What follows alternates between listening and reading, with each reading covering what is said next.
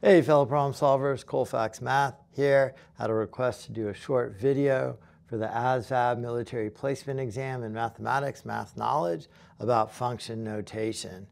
Everything we do is on the Cartesian coordinate plane, is x and y. Y is your dependent variable. It depends on x. If you want to do dollars, it's sales over time. Sales, your units would be dollars, depends on time.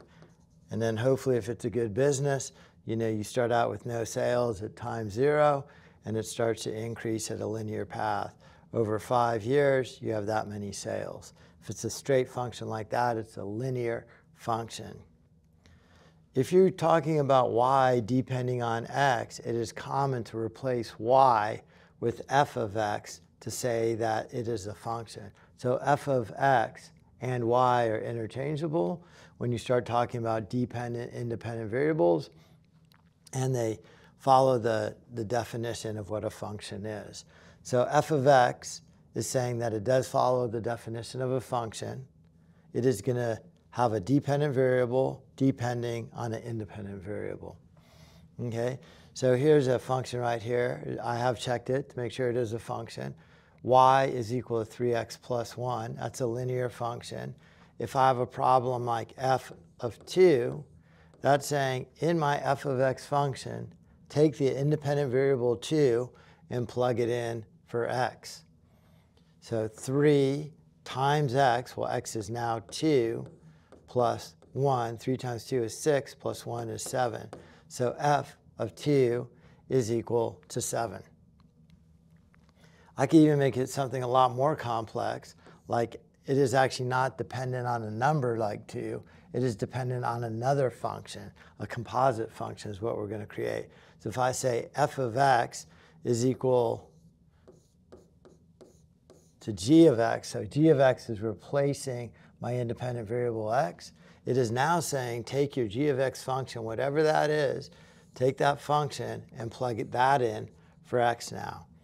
So f of g of x is 3 times my independent variable x. Well, my independent variable x is now this function, x squared plus 1. So I replace this independent variable x with my new function, x squared, right there. And that's as simplified as you could get. If, on the other hand, it said something different, so f of g of x is that, and now it's saying find f of g of 2, it is saying create the composite function f of g of x.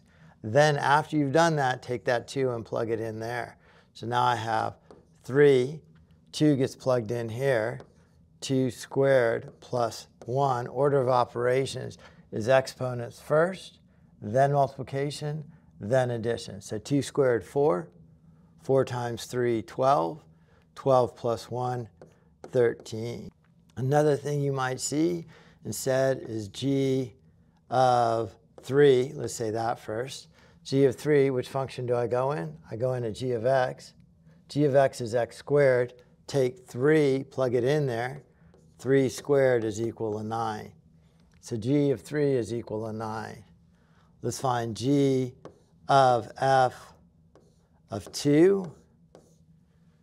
So I'm going to find g of f of 2.